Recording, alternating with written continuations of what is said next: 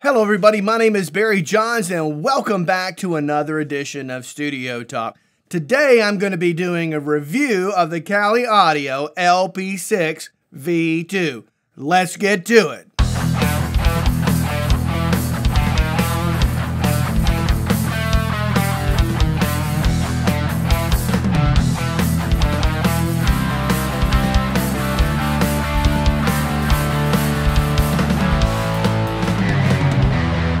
Okay. So, today I'm going to do a review of Kali Audio's LP-6 V2.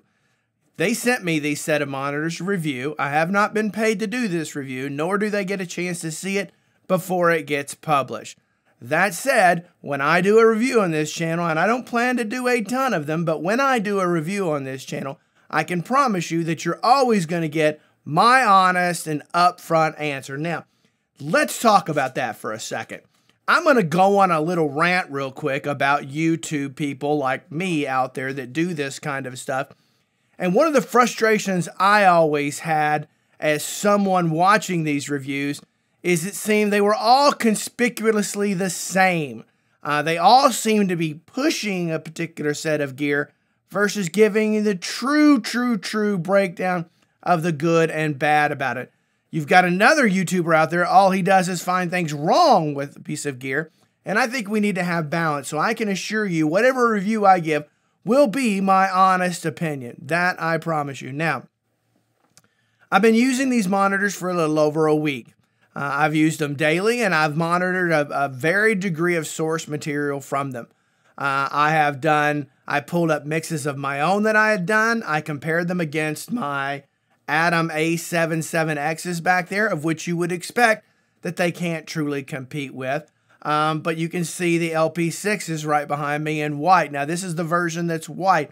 They do make a version that's black, depending on the studio aesthetics that you're looking for. So before we dig down into my particular thoughts on it, let's take a look at these monitors and talk about some of the specs. Okay, the Kali Audio LP-6 V2 has a 6.5-inch powered studio monitor with a 1-inch dome tweeter. It's 80 watts, 40 watts feeding the woofer and 40 watts feeding the tweeter. It has a biamp design with an integrated Class D power amp. It has a ruler flat frequency response. It exhibits negligible levels of distortion, a full 6 dB lower than its nearest competitor. Has 20 dB of headroom while playing continuously at 85 dB. Large magnets and voice coils produce super accurate low-end response and impressive low-frequency extension. Its cutting-edge waveguide design creates a massive soundstage with spot-on imaging. A low-noise port tube yields clean, punchy bass with zero shuffling. Boundary EQ enables you to tailor the speaker to any environment. It also has low frequency and high frequency trims for fine-tuning the speaker's response. It has balanced XLR and TRS inputs as well as an unbalanced RCA input. It has a frequency response of 47 Hz all the way up to 21 kHz. The built-in crossover is set at 1.5 kHz. It has dip switches to get your proper setting of the EQ and get it tuned properly for your room. Each speaker is 14.12 inches high, 8.75 inches wide, and 10.25 inches deep, and comes in at a weight of 15.54 pounds. Okay, alright, so in this particular review, I will not be playing the speakers in the background because I think that's kind of futile. There's no way in the world you can tell how a set of speakers work in the room. Just trust that I've already done that. So I want to put a few things into perspective. The first version that came out of these, the version 1, I assume they call V1 now, had rave reviews. They've been selling like crazy, and so they've apparently updated these new monitors to version 2. We talked about some of that in the specs part. Okay, so one thing I want to point out first and right out of the gate, because I think this is probably the #1 thing you've got to consider at this point, because the quality of Project Studio monitors, especially at the entry-level or budget-level monitors, which these happen to fall under, has become quite stiff. So with any studio monitor, it's like anything else in your studio. You get exactly what you pay for, which is why I can't realistically compare those monitors back there to my Atom T7 or A77Xs.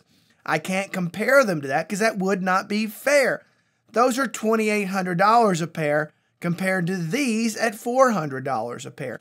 So that's not an accurate thing. So understand, monitors in your studio can be a rabbit hole. You can always get better. You know, you can get monitors up into $50,000 or probably even more. I don't know. I never even look at them in that price range.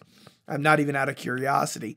But understand that. So we're going to keep into perspective for the sake of this discussion, anything in the, say, 500, 550-ish range and below. That's where you probably got to take a look at a recent review I did of Adam Audio T7Vs, of which I was very, very, very pleased with that set of monitors. Very, very, very pleased. I actually thought they were incredibly impressive for the price. At $550 to get a set of monitors with that level of quality was unheard of 20 years ago, 10 years ago. This is something that's developing recently, and it's a good thing for you and all of the rest of us when we can get quality at an affordable price. So in comes these Kali Audios that obviously are competing in that range. You know, they bumped their price up to $200 each, so that puts them at $400. So when you're comparing $400 against $550, that's going to be a hard decision. I have to be honest with you, a hard decision. If it were back to, if they'd left them at $150 and then they were $300 for a pair and the others were $550, then I think that decision's incredibly easy at that point.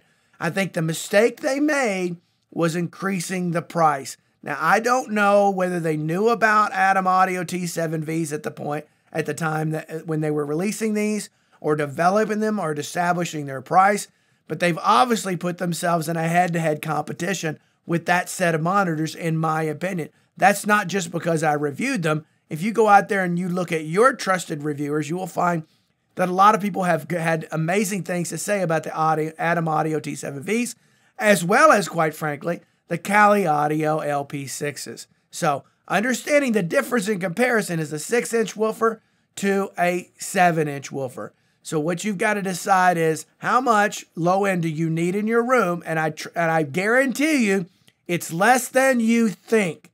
Everybody wants that. They're used to that, cranking up that low end in their car and other places, maybe that subwoofer. And at the end of the day, in your studio, that really can work against you. You don't need that much low end. So you should be taking a look at these based upon their overall sonics, because one thing that Kali did versus around Adam Audio is they're an inch different in their size of their woofers, you know, and so you can't really compare apples to apples in the size of the woofer. Now, I will say, in comparison to these, to the Adam Audio, there is a lot of stiff competition. So let's get to that. All right. So the low end of these monitors I found to be exceptional. I found it to be quite good. Now, keep in mind, we're talking the price range, but I found the low end, especially considering it's a 6-inch woofer, I found the low end to be very good. It had enough of that chest thump that you'd want to hear, not overbearing, not too much, just enough so you know if that's what you're going for, you're actually getting it. I found the kick drum and the toms and the bass and especially percussive instruments to be tight, which is a good sign, instead of sounding loose and flubby like a lot of inexpensive monitors can do. So I would say on the bass front, on the low end front, I would say overall these are as good as the Adam Audio, although the Adam Audio will give you more bass. Of course, it's a 7-inch woofer compared to a 6-inch woofer, but I think you would find that you're really not going to use that. And I actually found the tight end, really more than anything else, the tight end, the tightness of the low end of these monitors to actually compete, to actually do a somewhat better job than the Adam T7Vs. Now let's talk about the mid-range. If I have some nitpicking to do, I found that the mid-range could be muffly. I think I lost some definition and some clarity, especially in the upper mids, compared to the Adam Audio. I think that's the one area where I think these units could do better. But then again, they are in a $200 each price range. So for that price range, I think they're exceptional. I think they're exceptional. But if I'm nitpicking and I'm really being critical about it, I would say that the upper mids, especially the upper mids, could be a little muffly. I can't find a better way to describe it. Now, what you got as an opposite result of that is your stereo image, the width of these was very, very, very, very good. Panning left and right was outstanding on these. You could really put the placement exactly where you wanted it and feel like you got it exactly where you wanted it. I found on the Atom Audio, it was great stereo image, okay, but I didn't find that that detail to be quite as nice. So I think on the panning side of things, not just when I say stereo image, I'm talking about wideness, and I'm also talking about placement, okay? As far as wideness, I think the Atom Audio beats these. As far as placement, I think the Kali Audio beats the Atom Audio. So, again, these are some trade-offs that you ultimately get, but I thought that the separation and everything was fantastic. The clarity was very, very good. I'll be honest with you. I was completely, I guess I'm floored at what can be done today with Project Studio monitors. You know, having somebody who's bought countless sets of Project Studio monitors over the decades, across the board from entry-level units like these, all the way up to those Atom Audio A77Xs, that being the most I've ever spent on a set of monitors. But I've had a lot in between over these decades. And, you know, I originally started out with a set of Mackeys that were $800, and we're talking 15 years ago maybe, $800 back then. And these and those were good monitors. Don't get me wrong. Those are, especially at the time, those are great. Actually, probably one of the best Project Studio monitors at the time because there wasn't a lot of competition, especially back then. But these, hands down, blow those Mackeys away at half the cost 15 years later. So that tells us a lot of, you know, things have come a long way. Now, obviously, doing reviews of monitors is very subjective, right? There's so many variables. The treatment in your room, the size of the room, the placement in your room, all these things affect your ability to get the most out of any set of monitors.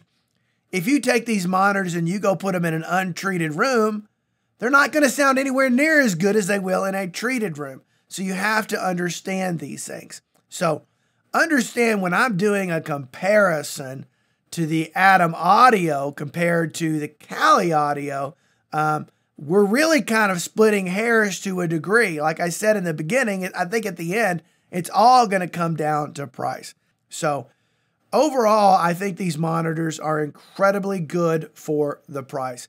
I would go to say they are exceptional for the price. Are they perfect? No, they're not perfect. Even for the price, they're not perfect. I think they could have done a better job on that mids and especially the upper mids of getting some detail in there. Once I flipped to my Atom Audio, my A77Xs, man, that middle just jumped right out at me. But yet I still kept that width, that stereo image, that depth. I kept all that on the Atoms, but I lost that a little bit on these Kalis. Now, again, you're back to $2,500 compared to $400 for a pair. So you have to kind of keep that into consideration. But I thought that the upper mids and everything were fantastic on the Atom A77, or I'm sorry, the Atom Audio T76s on the Atom Audio T7V. I got it, man. I was going to keep going till I didn't screw it up anymore because I quite frankly didn't have a choice. So anyway, these are my thoughts on these monitors. I think if Kali Audio dropped the price even by $25 each, I would say it's a no-brainer. If money's tight and you can't afford to save up the extra money, feel confident knowing you've got a great set of Project Studio monitors for the price in these Kali Audios. If they keep the price the same and you can swing saving another $150, which I know is a lot when you're trying to get to $400, it would be worth it to do that. Now, if it was going to take me a year to do that, I would say no, don't do that. Buy these Kali Audios today, then save up again, because I promise you, no matter what set of monitors you buy today, and I don't care what price range you're in, for the most part, you will at some point buy more monitors for your Project Studio. You will want to upgrade those at some point. I'm just telling you, that's the way it is for all of us. So I hope you like the things I talk about on this channel. You know, I've been at this since June of 2020, so not very long, not even 6 months into this yet. My channel's growing quite rapidly, so I'd appreciate it if you hit that like, that subscribe, and that notification bell so you get notified and help me out and subscribe to my channel. I really appreciate it. I've got over 80 videos out there, okay, covering the gamut. Go check some of them out. Go watch that Adam Audio video I did on the review of those monitors. For the record, I did give those monitors away. And Justin, I hope you're enjoying those monitors. So until next time, I hope every one of you have a freaking fantastic day.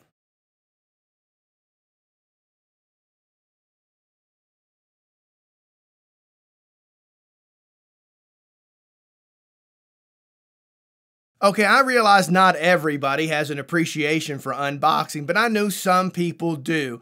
So typically when I do a review, I'll put the unboxing at the end of the video for those that want to watch that. As you can see here, we're doing a review of the Kali Audio LP-6 studio monitors. Down below here, right down to this camera below, I've got the other box. So let's get to opening this thing up. All right, so here we got the top off. As you can see, it's typically got your literature that comes with it with some specs and some things that you need to read to properly use these monitors. And then, of course, there's a power cord. Everybody needs a power cord. And then they come up with these little adhesive rubber. Let me put that over by my face so to get in focus. But anyway, we're using these little rubber things to make sure they're secure on top of whatever surface you're putting them on. And of course, everybody loves these. These things are awesome. Not really. Okay, so let's take that off and let's see what we got in here now. If I remember correctly, I think these are white, so I assume they come in different colors. This is going to be my first time using Kali Audio monitors. So let's pull this out of the box. Let's move that box off to the side here. And let's open that up. And let's see what we've got. Got the foam off of around it. Well, it's a pretty good looking monitor. It's a little interesting looking, I have to say. So hopefully you've liked this review and have a great day.